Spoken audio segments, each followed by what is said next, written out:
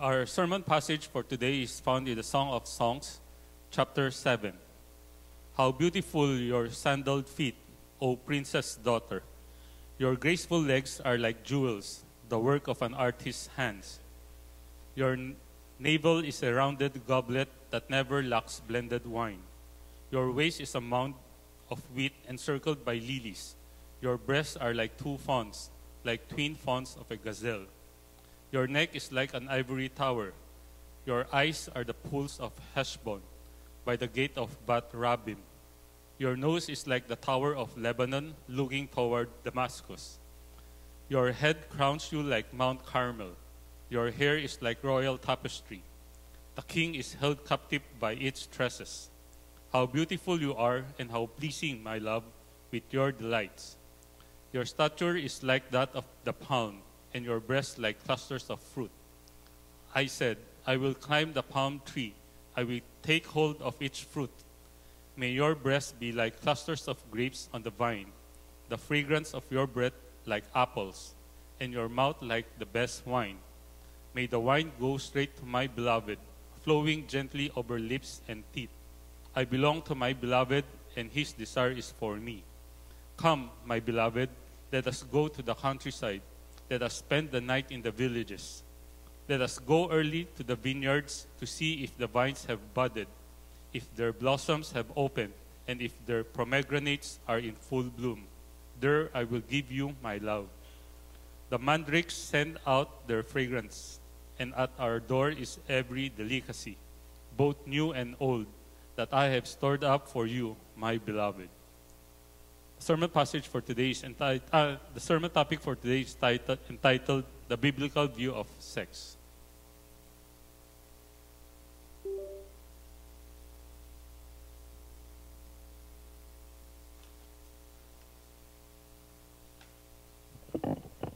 Good morning to everyone. Many of you are still asleep, I suppose. The passage should have awakened you, right?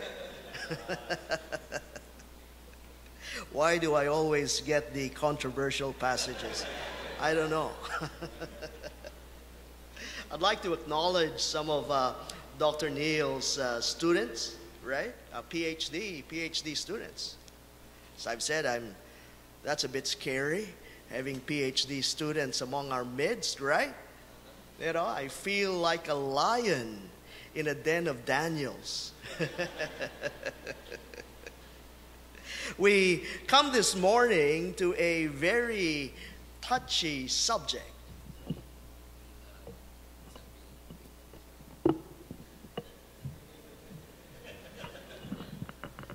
Can you hear me now?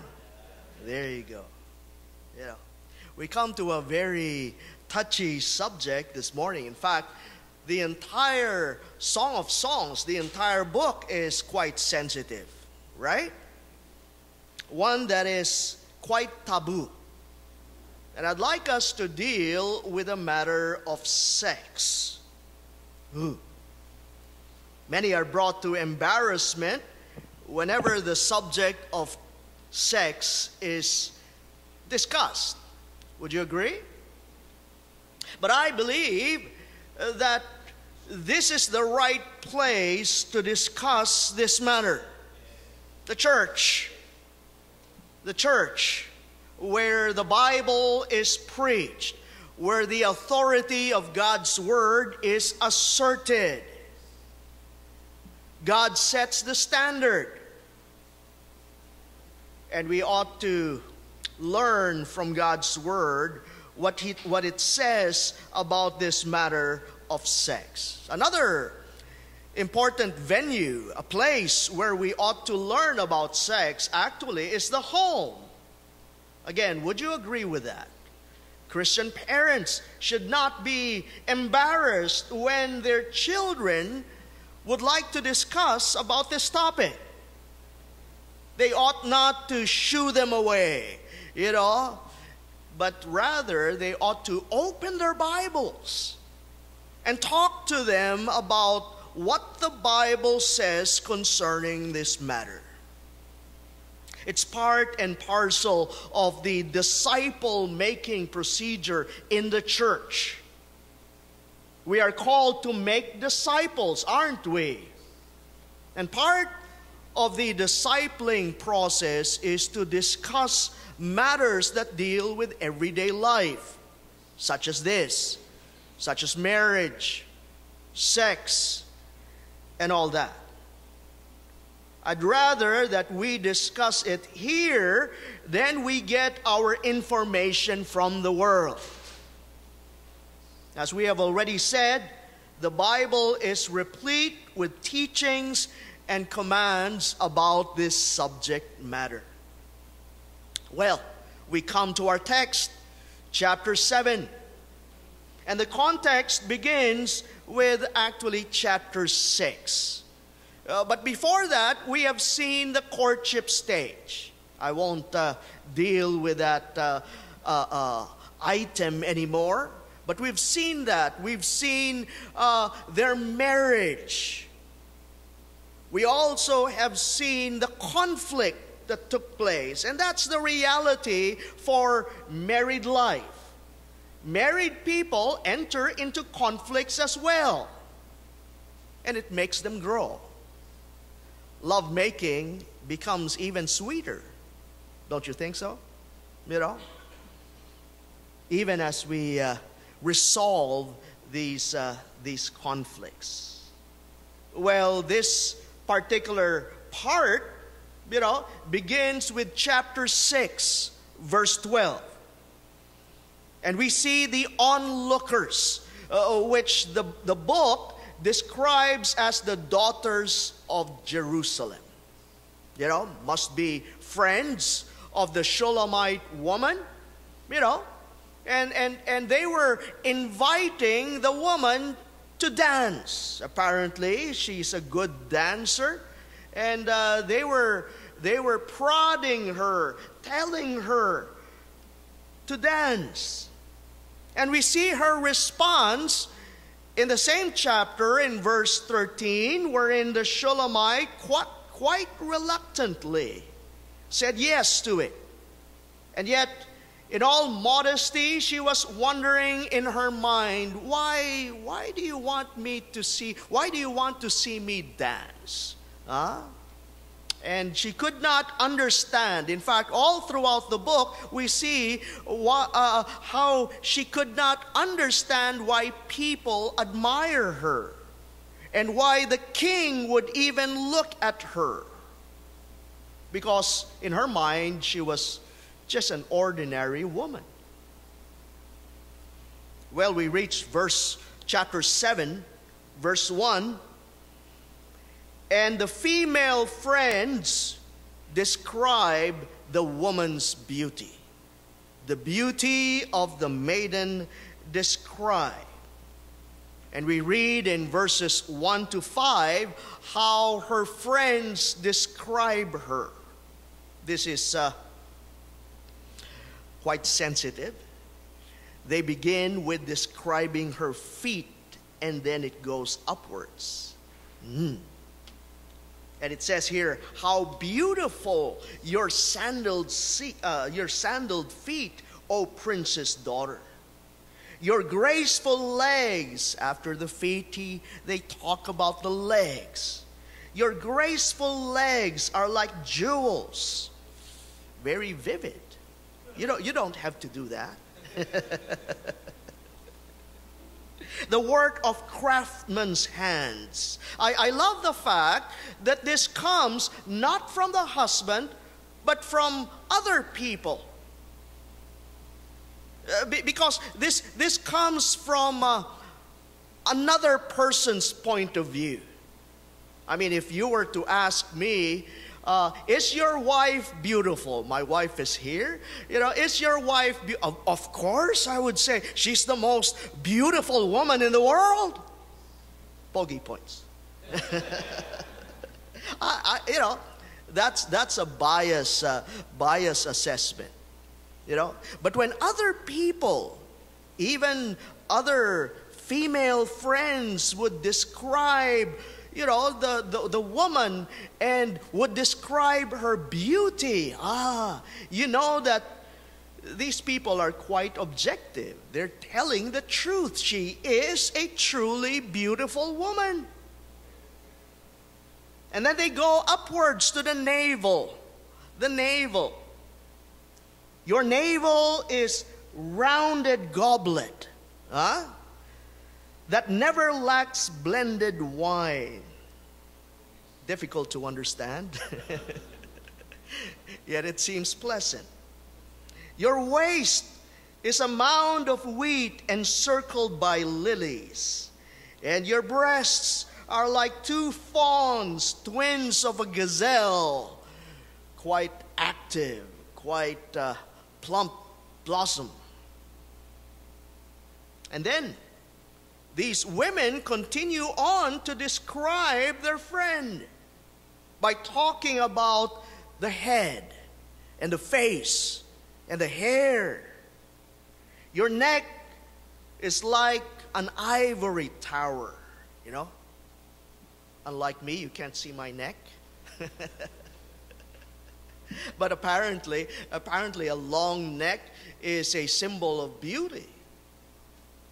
Your eyes are the pools of Heshbon by the gate of Bath Rabbim. Your nose is like the tower of Lebanon looking toward Damascus.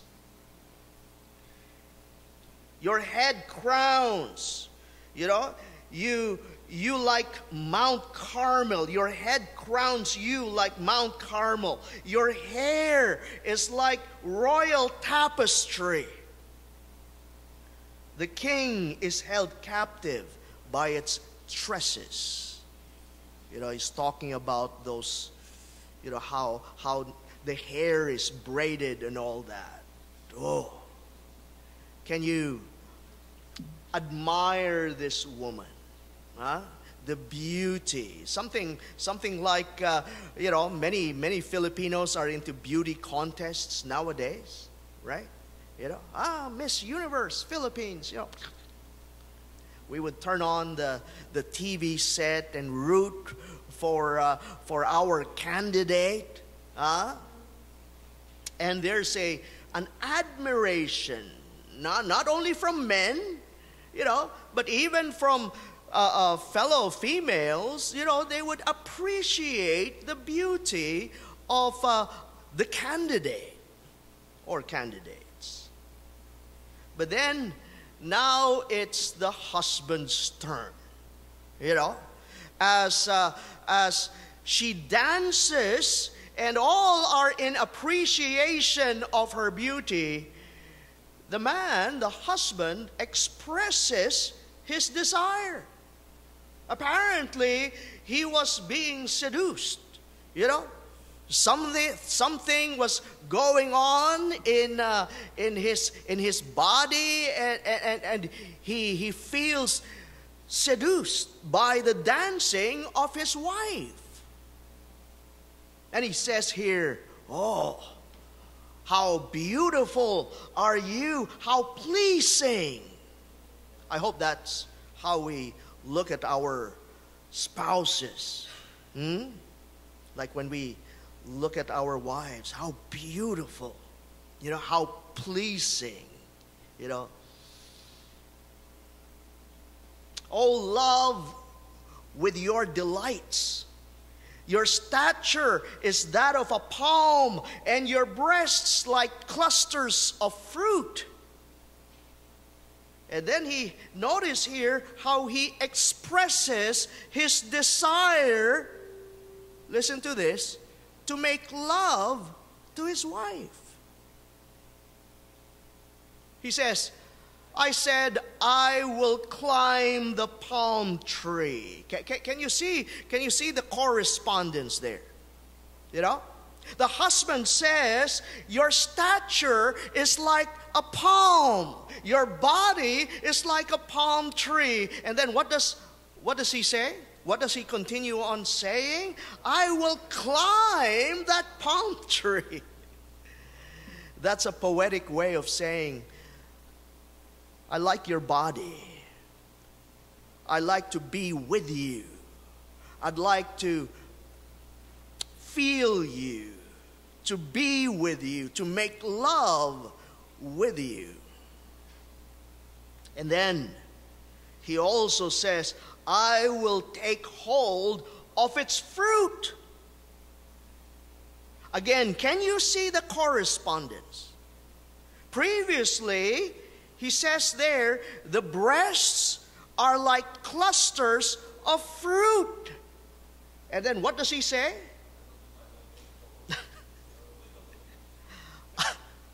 I will take hold of its fruit. I won't elaborate on that.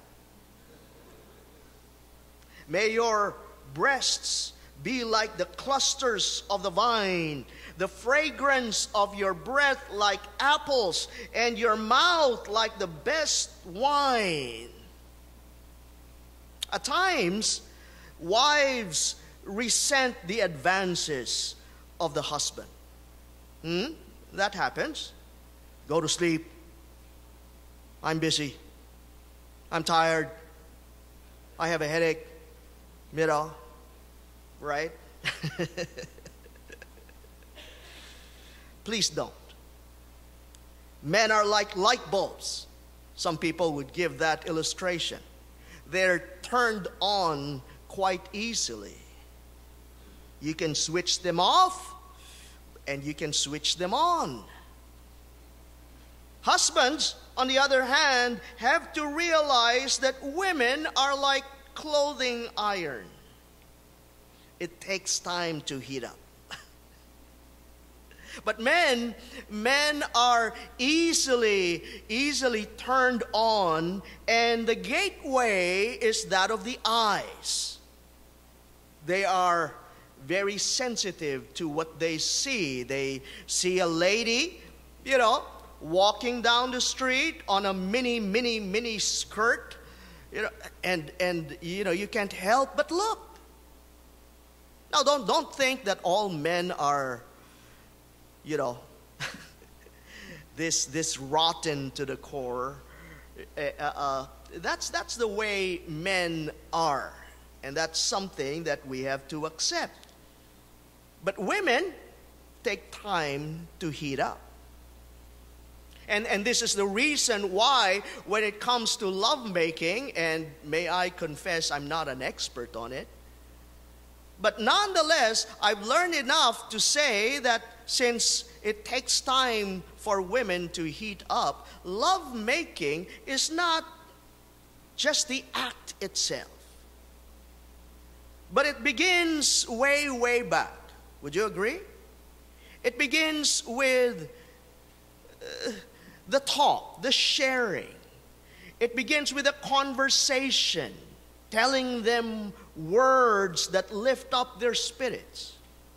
It begins with encouragement, affirmation, and then it moves on to touching, because women are quite sensitive to touch. Conveying messages of love and affirmation. That's the whole process of lovemaking. But you must admit with me, as we read the text, quite evident, not only in the passage, but in the entire book, is the motif of the power of physical attraction. It's quite powerful. Now, we have to understand that the relationship should not be based just on physical attraction. That's a given. It must go deeper than that. Do I hear an amen to that? In fact, reality is beauty fades. Physical beauty fades. And certainly, with regard to Solomon and the Shulamite woman, the husband and the wife, their relationship went deeper than just the physical attraction. You can't build a relationship simply on physical attraction. But you must admit that it is quite powerful. And we delude ourselves into thinking that it is not. The book of Proverbs has much to say about the power of physical attraction. And men, especially the men, we have to listen closely to this. Because, as I've mentioned, we are very much sensitive to the eyes. You know, that's the gateway of temptation. Solomon, you know, who I believe is the writer of the book of Proverbs, has much to say about this.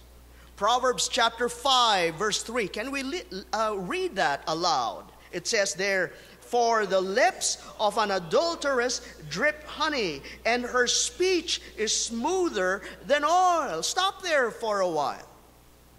What the writer is saying is that physical attraction is quite alluring. It's enticing, you know? And yet we also read that it leads to destruction. It leads to a lot of sins, whether this be premarital sex, fornication, whether it be an adulterous relationship. Proverbs chapter 6 says this from verses 25 to 28. "Do not lust in your heart after her beauty, and let her captivate you with her eyes. For the prostitute reduces you to a loaf of bread." He reminds us of the consequences of that. Yes, physical attraction is something that is quite powerful, and therefore he calls us to tame that,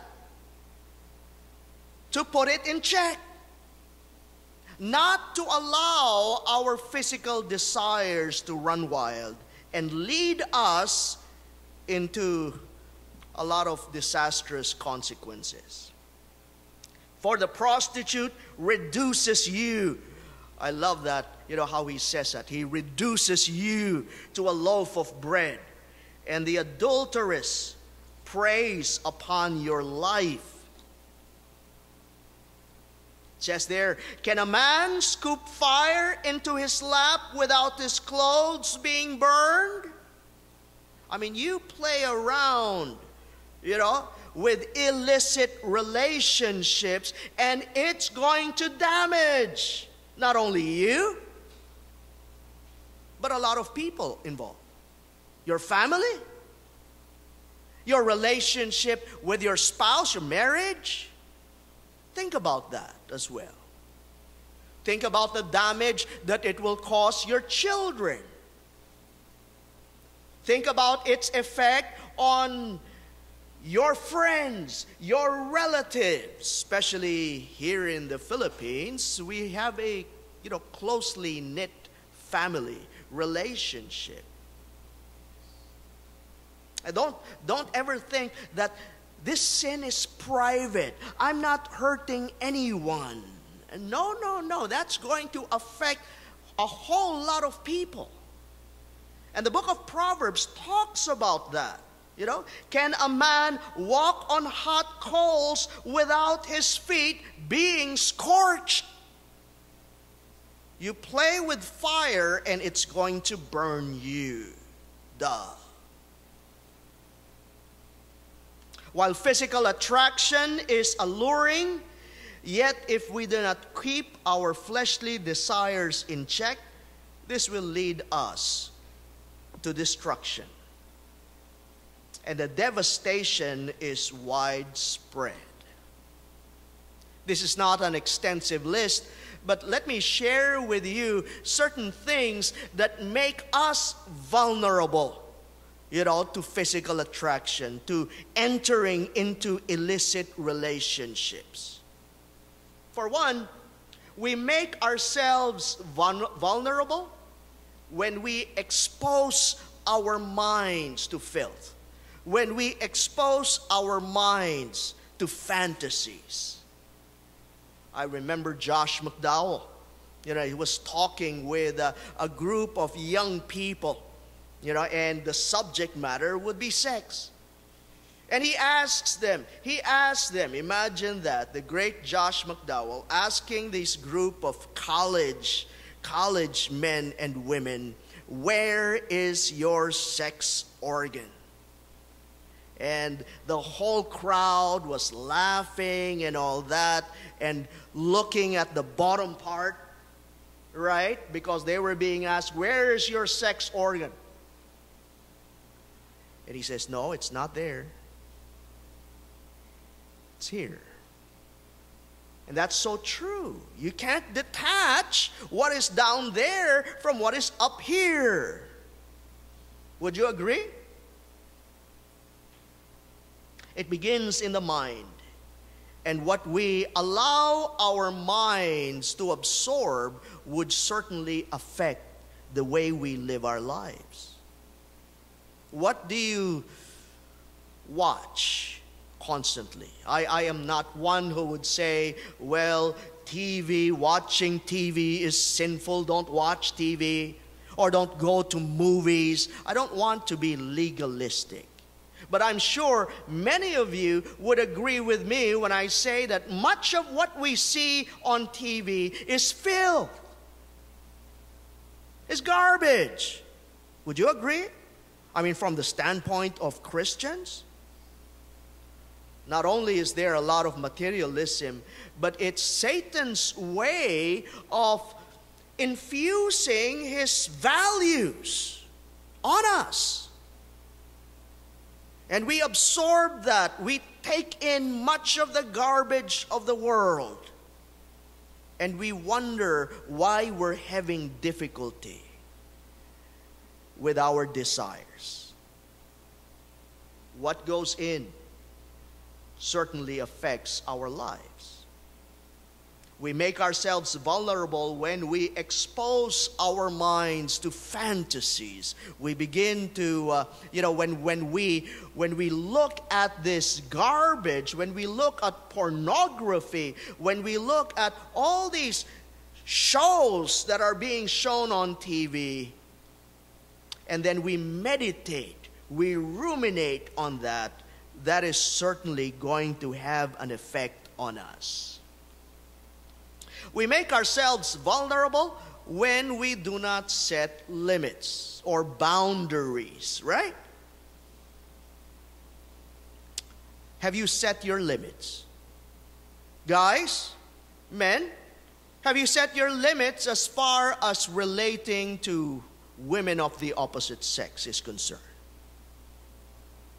How far do you go in relating to them? You know, you work in the office, you rub shoulders, with a lot of people, and many of them are of the opposite sex. Sparks fly. So somehow it affects us. And sometimes the woman begins to share some of what's in her mind, her problems perhaps, her problems with her own husband. My husband doesn't have time for me. And then you listen intently. And once again, you begin to fantasize, of entering into this relationship with her. And we try to justify that at first. Well, I'm ministering to her. Or we say, that's harmless flirtation. Brothers and sisters, when has flirtation become harmless? Set limits. Set limits as far as your relationships with other people are concerned. We have set our boundaries, my wife and I. And sometimes my wife keeps me in check as well. My wife tells me, you shouldn't be too close with this person. We have also made this commitment as husband and wife that we would not be with the opposite sex alone. For instance, I do counseling. Yes, and I do counseling with the opposite sex. But before I do any private counseling, I would ask them, could my wife be here? You know? If she refuses, at least could my wife be in full view of us? And if she still says no, well, that ends that. Set boundaries. We make ourselves vulnerable when we do not heed the warnings of friends, close ones, true ones, brothers and sisters in Christ. And sometimes, we may be oblivious to what is going on, but to others, they're disturbed by it. And sometimes our Christian brothers and sisters would come up to us and say, you know what? You're getting too close to this person. Or you're treading on thin ice. Watch out. And we kind of shrug that off and say, no, nothing's wrong. I'm not doing anything wrong. And that may be true. You may not be doing anything wrong, but it may lead you to do things that are wrong. And better safe than sorry. Heed the warnings of good friends, friends who would dare tell you, you know what? I've noticed certain things you ought to watch out. We make ourselves vulnerable when we fail to foster intimacy with our own spouse. We'll be talking about that later. But that is also protection. Our relationship in the marriage bed is also our protection, both of the husband and of the wife. Not always foolproof, but nonetheless, it serves as a protection. Proverbs chapter 5, verses 8 and 9. Again, may I invite you to read this aloud. It says, keep to a path far from her, he says. Do not go near the door of her house, lest you give your best strength to others and your years to one who is cruel. This will lead you to your own destruction. Spiritually, even. This will certainly adversely affect your own relationship or your fellowship with God. Proverbs chapter 5, verses 15 to 18. The writer counsels the people, hey, notice here, drink water from your own cistern. Do you get the imagery? He's not really talking about literal water and cisterns. He's talking about drawing pleasure, sexual pleasure, from none else but your spouse. Your spouse. Running water from your own well. Should your springs overflow in the streets? Your streams of water in the public squares? And then he says in 17 and 18, let them be yours alone. Never be shared with strangers. May your fountain be blessed, and may you rejoice in the wife of your youth. Physical attraction, the power of physical attraction. But knowing this, wives, you may also turn this to your advantage. Again, this is not foolproof. But as a way to protect your husband from illicit relationships, I think it is not sinful if you take time to brush your hair, do some makeup. Nothing wrong with that, nothing evil. It's not even spiritual to say, well, I don't do makeups. I think there is value in making yourself attractive at times. Not altering anything. I'm not talking about major alterations, right? But at least put on some deodorant. There's nothing wrong with that. There's nothing wrong with dieting. There's nothing wrong with putting on some perfume. We snicker at that, men. But men, let me say, you ought to do the same. I love this book by Stuart Scott, and he wrote this book, The Exemplary Husband. Love that. And I love what he says here. Listen to this. Men, make personal hygiene a priority. Are you listening, guys? Cleanliness or the lack of it can greatly affect your wife's enjoyment of intimacy. I mean, most often we say, we tell women, make yourself pretty, make you do this, do that. How about you? We ought to do something as well. Showering, at least one day. Brushing your teeth. There you go. Being clean shaven. That's exception. As opposed to the prickly pear condition of yesterday's shave, will demonstrate consideration and avoid creating a major turn-off for your wife. Love that. It is difficult for a wife to be enthusiastic about a close encounter with bad odor. So there is some value in that. Use that to your advantage. And then, not only does the husband, express his desire, he's making some advances, but we see also the response of the maiden, the response of the wife.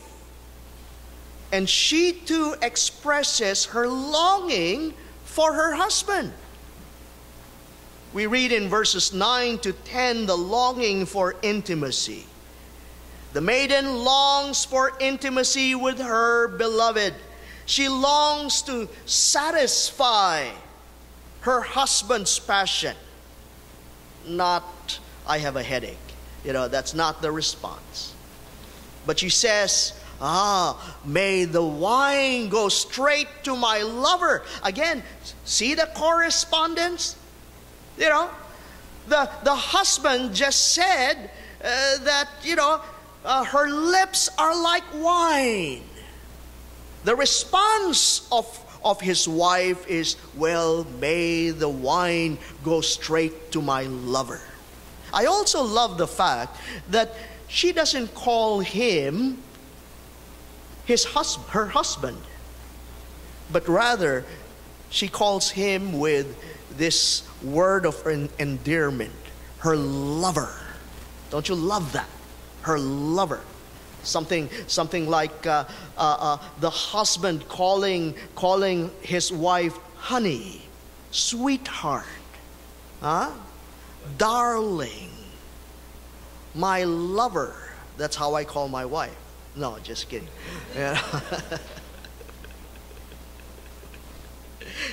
She longs to satisfy her husband's passion.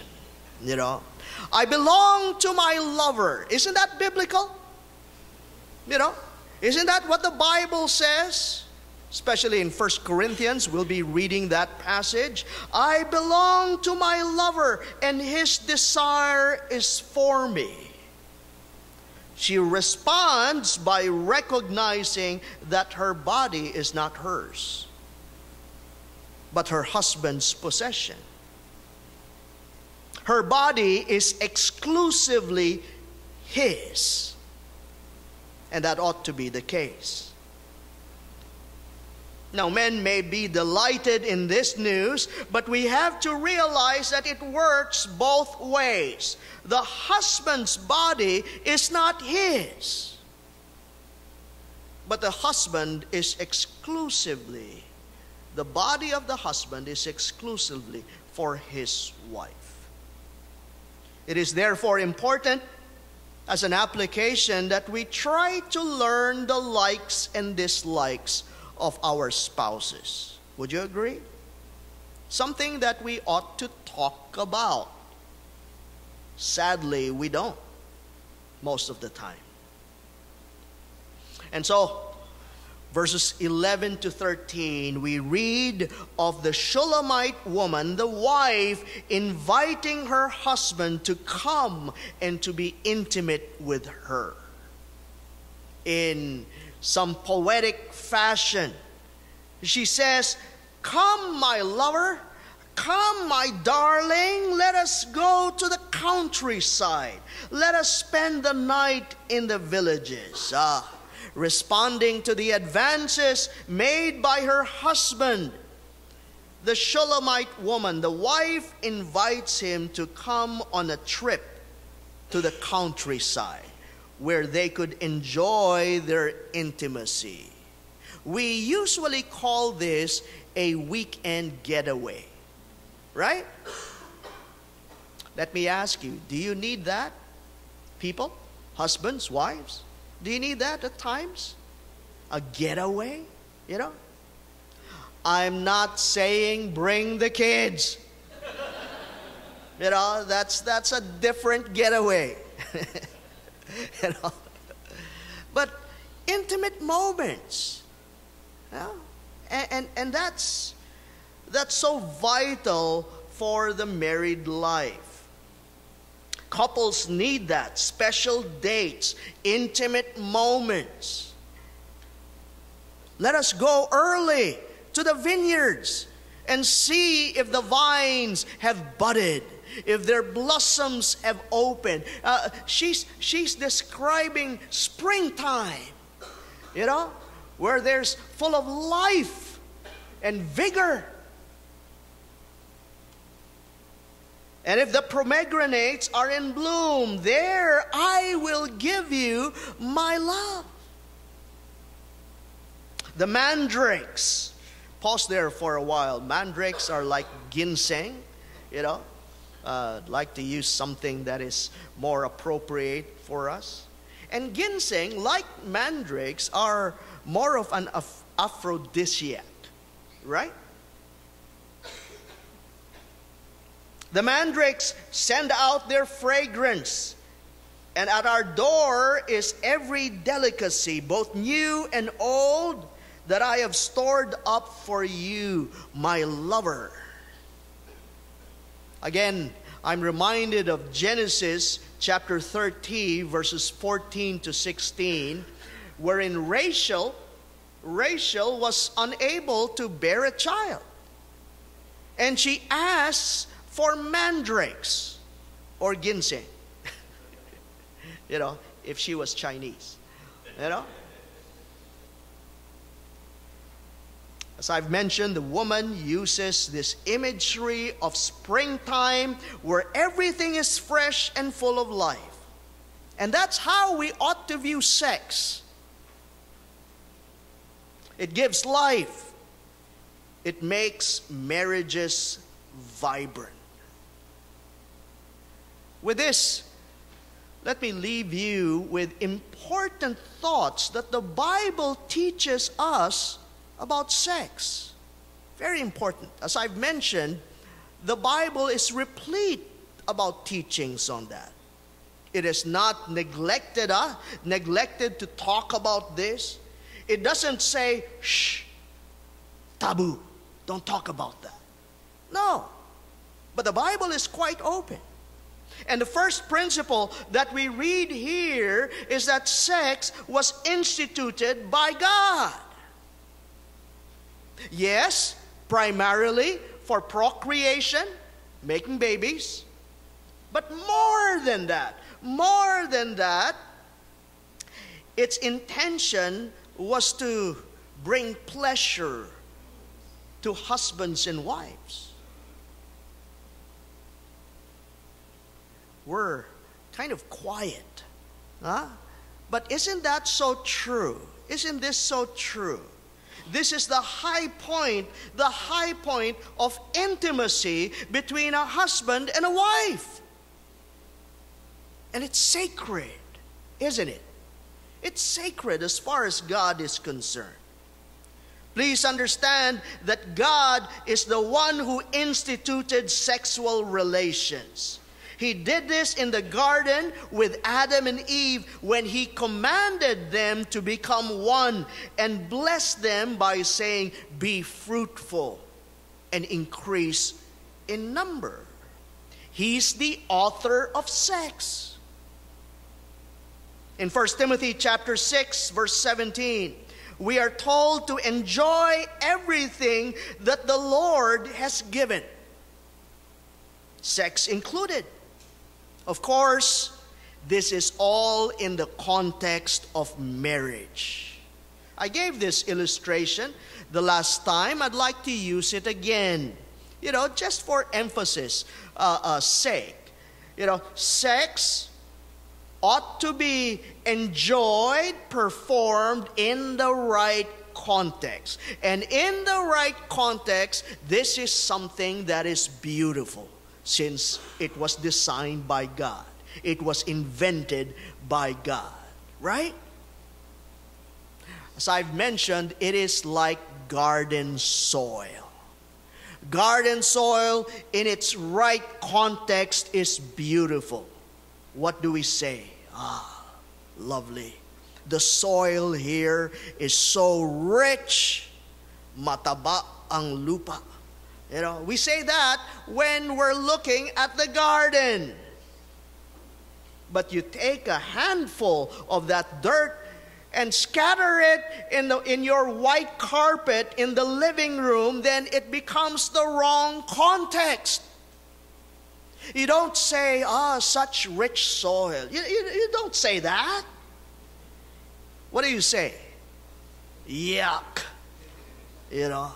Kababoy the pig. And all that. Yeah, it's ugly. It's ugly. But in its proper context, men, young people, in its proper context, sex is something that is beautiful. But if it is not performed in the right context, it is an abomination as far as God is concerned. In the Greek world, there were some people known as Gnostics. They considered anything matter as evil. And so anything that gives physical pleasure is evil. I hope that's not our thought. That's not our thinking. And so in 1 Timothy chapter 4, verse 3, in 1 Timothy 4, verse 3, the Apostle Paul writes, they, talking about these heretics, talking about these false teachers coming from the Gnostic camp, they forbid people to marry and order them to abstain from certain foods, which God created to be what? Received with thanksgiving by those who believe and who know the truth. Take that out of your mind if you think that sex is something that is evil. No, this was something invented by God, made for couples to enjoy their relationship. I hope that I stress that enough. Secondly, sex, well, let me begin what it is not meant for self-gratification. But it is designed to gratify the spouse's needs. And so the mindset of couples ought to be, how may I please my spouse? the husband's mindset, especially the man, of course, because he's the one easily turned on. He ought to be thinking not how can I be gratified? How can I have release? No, but he ought to be thinking about how may I please my wife? Sex is meant to gratify the spouse's need. Take a look at 1 Corinthians 7, 3-4. Read this with me. The husband should fulfill his marital duty to his wife, and likewise the wife to her husband. Now pause there for a while. Paul considers sex as a marital duty. And this is something that we ought to fulfill. Not for our sakes, but for the sake of our partners, of our wives, or our husbands. And we continue in verse 4. The wife's body does not belong to her alone, but also to her husband. This is what the Shulamite woman said. My body is not mine, it's exclusively for my husband. And in the same way, the husband's body does not belong to him alone, but also to his wife. And finally, sex is to be done on a regular basis. That is the implication of 1 Corinthians chapter 7, verse 5, wherein he continues on talking about this issue of the sex life. Do not deprive one another.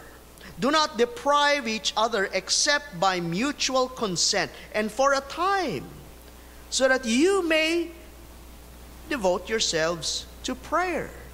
But then, even that spiritual matter ought not to prevent us from doing this on a regular basis. It's an exception. He says, then come together. Come together again, so that Satan, read that, so that Satan will not tempt you because of your lack of self-control. Beloved, this is part of the disciple-making process of the church. Don't ever think that this matter, this issue of the sex life is something that is not sacred, but we ought to get our information from the right sources. And the right source is what? The Bible, the Word of God. Parents, would you make it your commitment to teach your children about the biblical view of sex? Church, let us endeavor to counsel one another in this matter, using the Bible as our source of information. We would like to build a healthy, thriving church. Join me in prayer.